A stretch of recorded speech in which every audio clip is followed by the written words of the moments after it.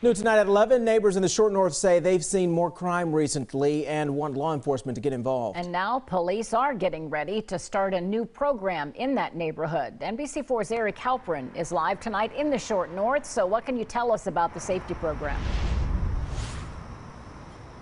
Colleen and Carrie, police just told residents about this new program tonight. They say it'll involve officers working overtime, specifically here in the Short North on certain days. Depending on who you talk to in the Short North, some are extremely concerned with crime in the neighborhood. In addition to the shootings, there have been armed robberies that are not just along High Street. While some say they feel completely safe. We're enjoying being here and have never once felt like we were at risk in any way, shape, or form. On Wednesday night, various neighborhood groups, city leaders, and police had a virtual meeting to discuss crime in the Short North.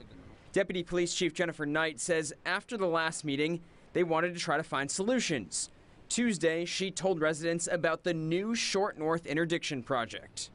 Obviously, police resources are at a premium and we have the city to cover, but we really felt like there needed to be something to fill those gaps in the Short North area. She says it'll be a special team of up to a couple sergeants and 6 officers working overtime, exclusively in the Short North. Because it'll be overtime, Knight says funding for the program will come from the Short North Alliance. She also says some calls in the area that aren't usually responded to as quickly will get a faster response from this team.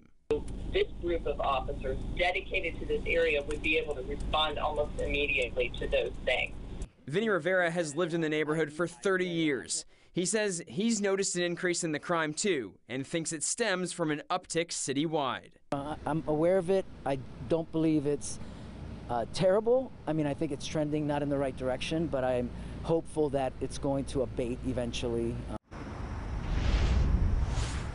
And according to Deputy Chief Knight, they tested this new program on a smaller scale last weekend, plan on adding to it this weekend, and then plan on running it for at least 8 weeks. She says it'll run, these officers will be out with flexible hours, but most likely from 11 a.m.